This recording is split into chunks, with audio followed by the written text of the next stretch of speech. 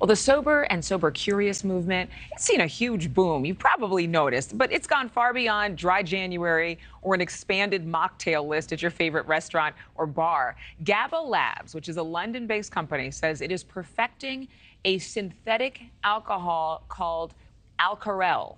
It gives you the buzzy feeling without the booze, the hangover, or any adverse side effects. NewsNation medical contributor Dr. Dave Montgomery is here with us now. We know mocktails and non-alcoholic beers, they can really taste like the real thing. They've really come up.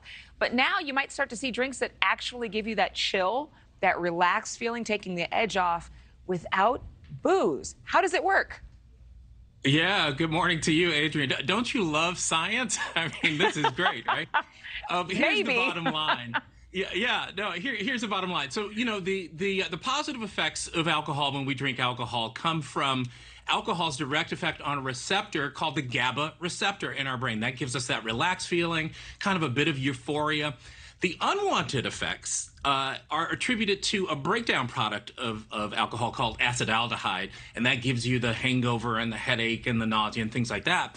What the doctors or the scientists are trying to do here in Alcarel is to get all upside by stimulating the GABA receptor with Alcarel, but not having the unwanted side effects of the breakdown products. And, time will tell, but it seems like something that a lot of people will be interested in. But a lot of people are not giving up alcohol because of wanting to avoid a hangover. They're giving it up because perhaps they want to be healthier. They want to make better life choices. They want to be more responsible. They have a family member who's an alcoholic and they don't want to repeat a generational curse.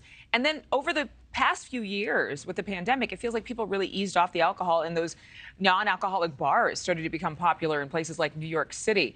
My question to you is, will this kind of thing be healthy, messing with the hormonal balance of people with a drink? Yeah, well, that's the catch, right? I mean, this seems to be working pretty well in test tubes and petri dishes. The question is, what is going to happen when, it gets into the human physiology? We really don't know yet.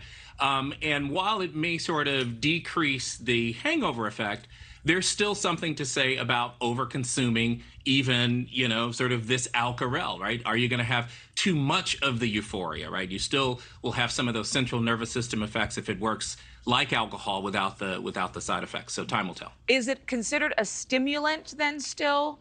Or would it be considered something like a VR experience? You know what I'm saying? Like a virtual reality buzz. Yeah, wow. No, so, I see what you're saying there. So technically, right, for the purist, alcohol is a depressor of the central nervous system. So it kind of gives you that relaxed feeling, kind of disinhibits the GABA system for the neurologist in the audience. The GABA system is a depressive sort of settling system. So in the sense that, it is... and that chemical is not sort of a stimulant. It is, in fact, a sort of a depressant on the central nervous system. We do have to be careful of over-consuming Alcarel, right, if it turns out to be good for humans. One more question for you. For those who are still drinking the mocktails but want that chill feeling, is there anything we can do or any health advice you can give to people who just need to take the edge off without actually consuming alcohol?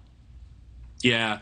So, there are a number of ways of, settling yourself without consuming alcohol. I sometimes tell my patients, forget about the nightcap, because the nightcap can come back to bite you early in the morning and wake you up.